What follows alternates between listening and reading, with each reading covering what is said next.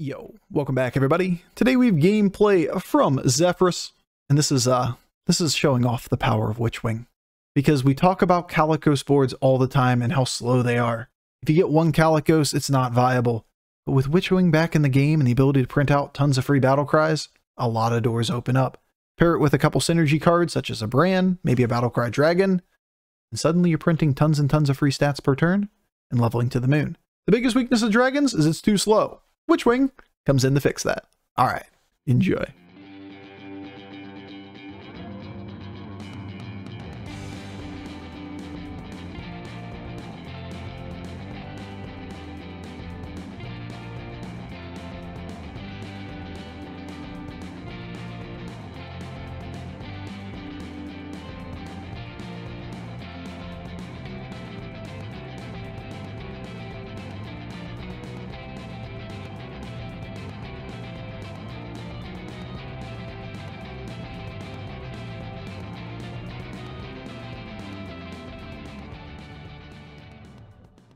Anybody out there know how to make a turtle appear in chat? Perfect, Mock Thuggo, thank you. There you go, Niff, you got your emote. Ali, he my dog. Him still doing circles around the room, so like, he's just sitting there watching her. Needs more shaking. Make it even shakier. Yeah, like I said, this doesn't work well with spawn. That being said, I'm still going to do it. We're still just going to go find more undead at a later point. Play the good cards. Aww.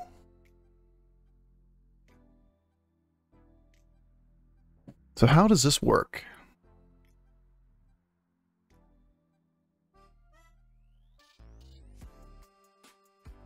So we got a couple options here. Is that we buy up Spawn and Eternal Night, and we just have a nice board. That line will probably play on 3 next turn, roll twice, look for thing, triple into 5 the next turn. If we try to keep the Gambler on the board, which is the next option,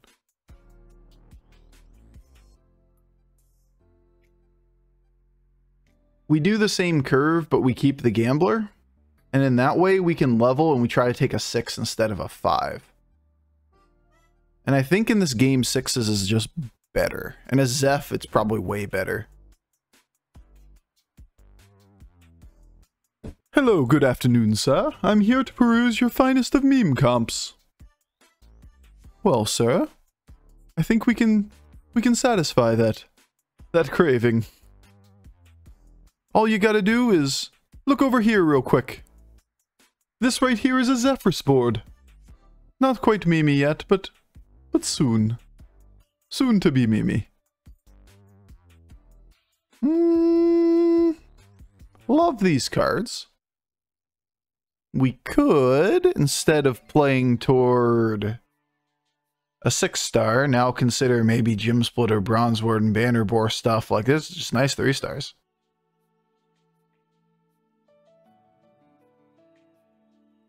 Just nice cards.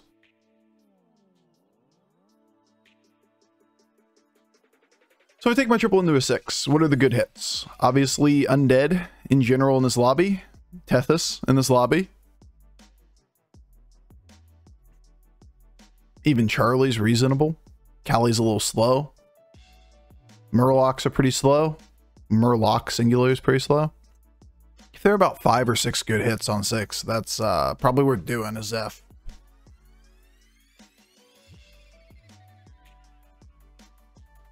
Oh shit. Gambler. Buy the Gambler. Play the Gambler. Buy the Gambler. Play the Gambler. Only other option really worth considering there is that you can freeze the Gambler. Buy the Gambler, level, do nothing, and then you have the second pair. The problem is you can't take the triple into a 6 the next turn because you have to break the Gambler pair. And that's just kind of bad, considering.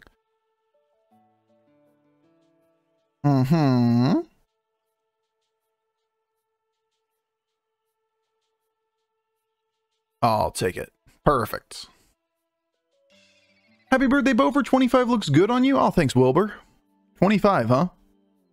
I'm aging down now. That works. Pretty okay with aging in reverse. Alright, never mind. I want the gambler back. Can I have gambler, please?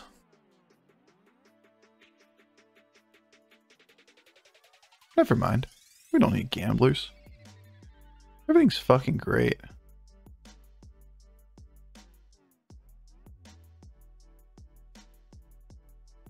Witchwing is a lot better than a gambler. Can I offer you an egg in these trying times?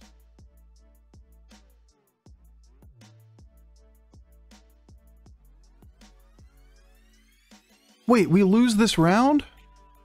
Say it ain't so. Do nothing, turn 7? Worse than Panda Agam 10-10s? Whoa, no way. Beautiful, though. Alright, well, just kill this thing somehow. Double proc Witchwing, let's go. Chat needs an epilepsy warning for real. Cell 3, get this one too. Hero power. Okay. But like, nah. Hi Tess, what would you like? Would you like a fort? Would you like a zap? Maybe a Kalecgos? I think Tess would like a nice little Kalecgos for the board.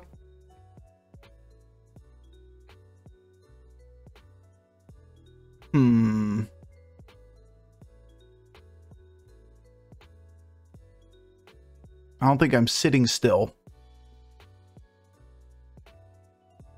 Don't think I care that much about this either.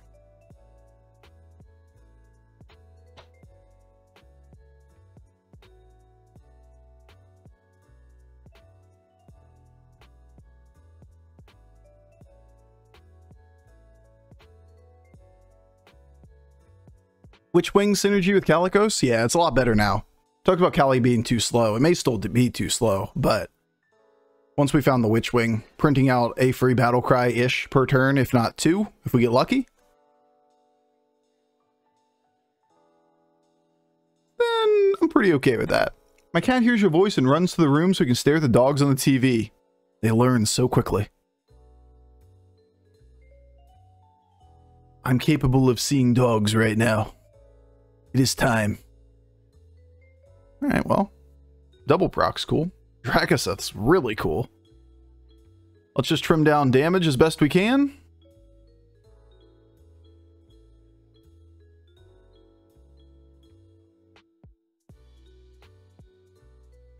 That's not bad. Enjoy your Kaly.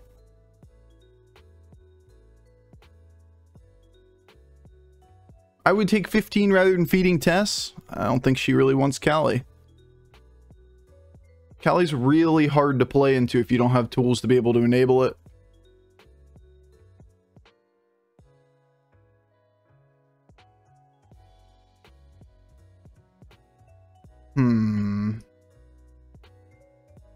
Okay. Okay. Chase me if you want, Tess. But I think we got a better line.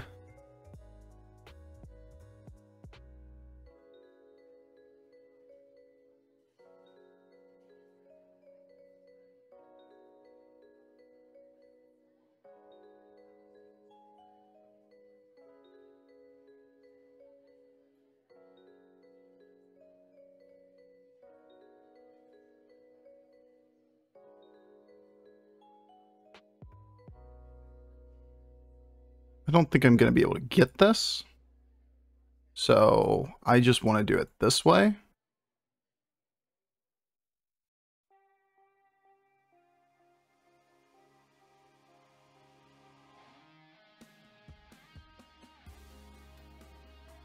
Should be fine for the turn, right? I don't really want to commit Nadina yet. I want to scale the board first. What? How are we not okay for the turn? It's turn 9. Our board has 40-40. All right, maybe I'm underestimating how powerful people can get quickly in this patch. But, like, I don't expect to lose to a person that's dropped to 1 health with 40/40 on the board on turn 9! I can still just get lucky. I did not expect to lose that round. Turn 9, this board. Then again, like, it's okay. It's fine. As long as we just play next one out for tempo. It'll be fine. These are poo.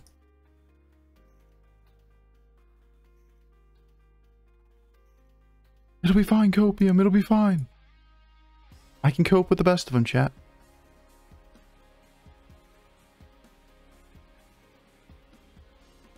I don't care about using that triple. It's too expensive. I have 1 left.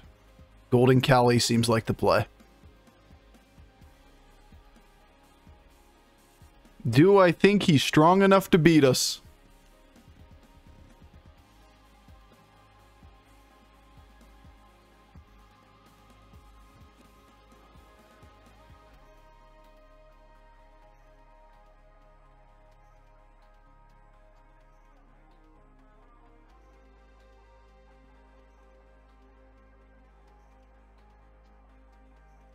No way in hell, right? If I commit Nadina. Never. No. Madge, no. Couldn't happen.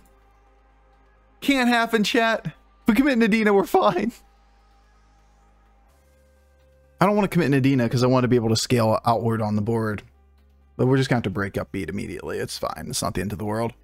Game's not long enough to really take it for 2 more turns anyway. Match. Push the button. Put the cards on the table.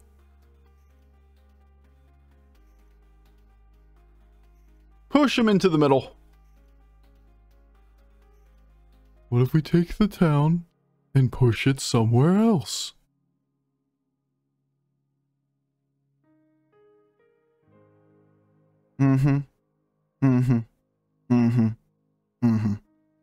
That'll do, donkey. That'll do.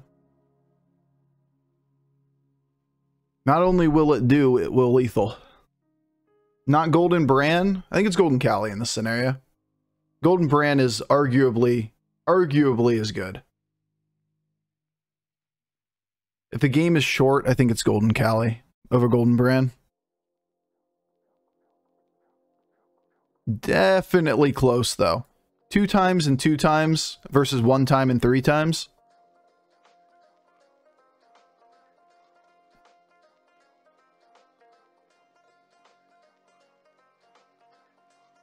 The only big difference is like cards like this potentially could create another triple.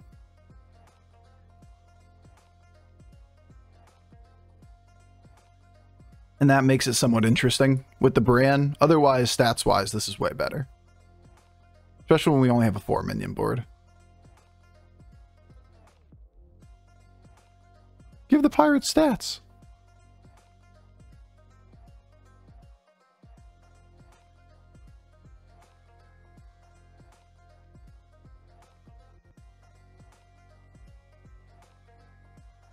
Here, have more stats.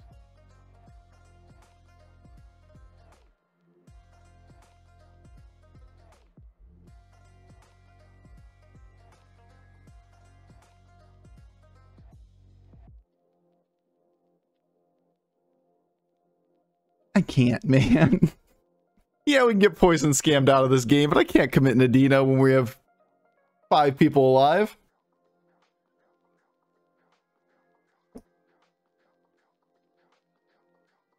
Yeah, that's about right. That's pretty big.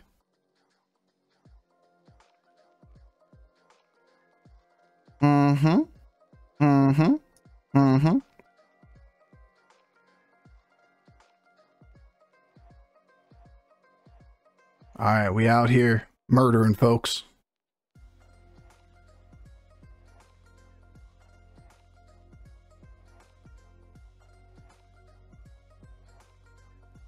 There is an argument here, for what it's worth, to commit Nadina, because if we kill Tess, then Tess isn't a problem, but it's one Tess taking 15. This is what we talked about before.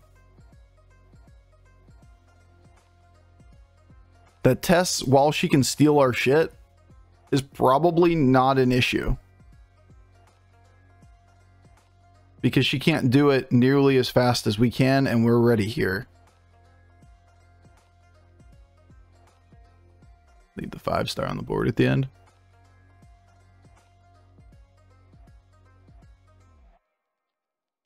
We talked about it from the beginning. What's going to win this game? A high roll. Say it ain't so, Bofur. But really, none of the tribes are like glaringly OP in this lobby. They don't like synergize super well together. Dragons, Murloc, Pirate, Quilboar, Undead. Whenever you see Quilboar and Mech together, they tend to do gross things. Beast, Murloc do gross things. But it was really going to be somebody that hit the shit real early. Turn 8 with adequate setup is the absolute limit. You can go with Kalecgos. Turn 9's a no-no. Yeah, I mean, like a single Kalecgos isn't going to get you there, period. You can get it turn 6. It's not going to really do much. But if you can be on 5 with Kalecgos early, then you can get, you know, Brann, Duo, whatever it might be. And then you're just like way, way faster than these kind of boards. It's really the duo effect, the multiplier effect, right? Duo existing, Brann existing, we just get 2 times, 2 times, 2 times.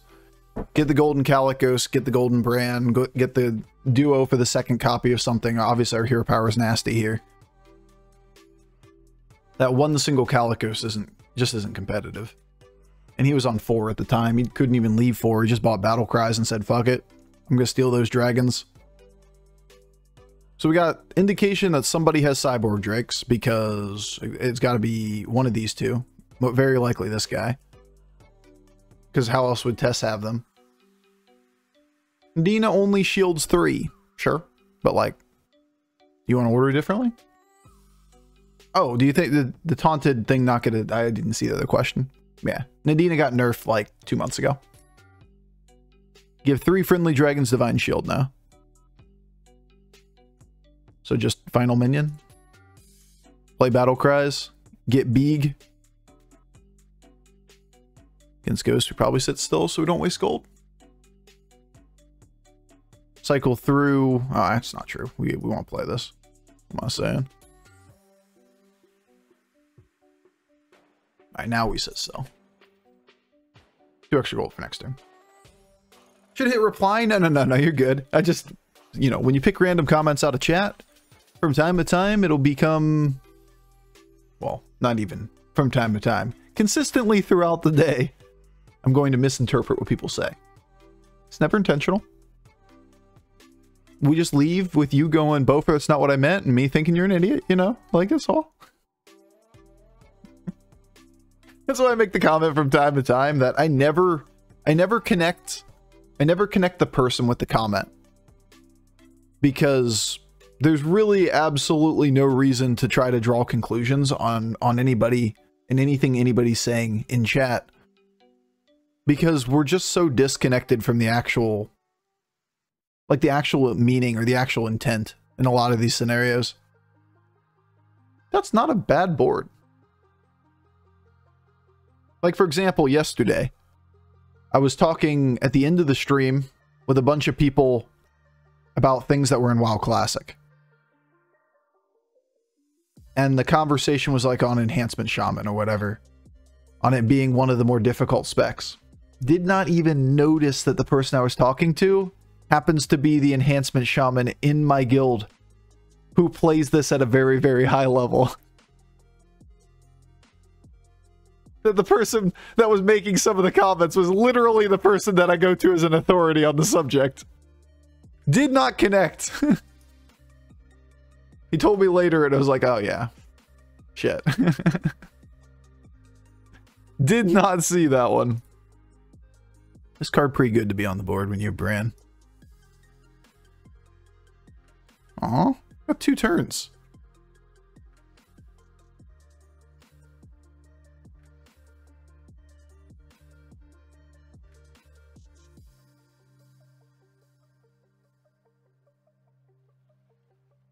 At a certain point, we level. I think that point is next game, but, you know, it's fine.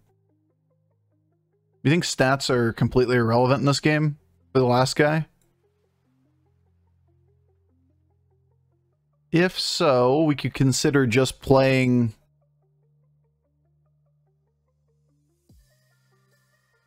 through everything this turn. I think we should read that.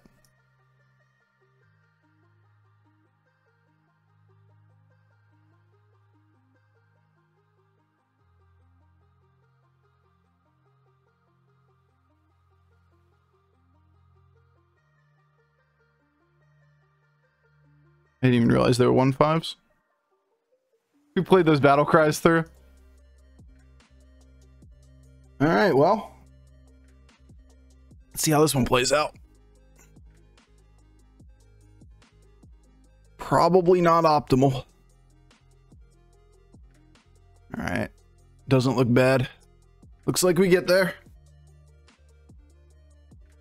Shouldn't have used both blood gems on the Leroy. If I gotten out of goal range, I could have made it so Zap hit it instead of Nadina. I thought they were 1-1, so I needed it up at 4 health.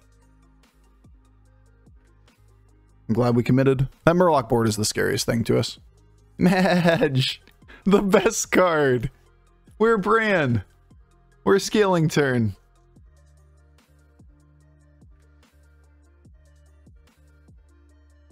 Maybe we don't die. Oh, maybe we just get Nadina immediately. You want to untaunt Nadina? Nah.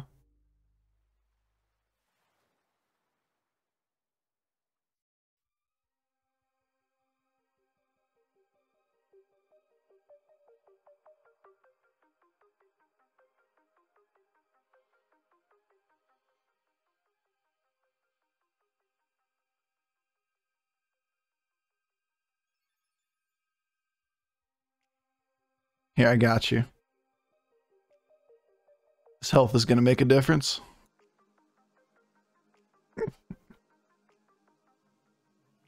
Oh, shit, man.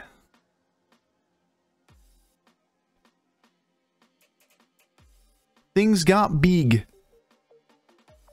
Scrap Scraper bugged and it threw my game. Nature of playing an online game. I get you. I do. I empathize, but at this point we know the bugs exist. Now you do too, and you can play around them. Does it suck? Yeah. Shouldn't have bugs. But now we know. How do you play around it, Bofur? You mostly don't. You just complain about it. It's kind of the way. Kind of the way I like to do it. Scrap Scraper. What a card.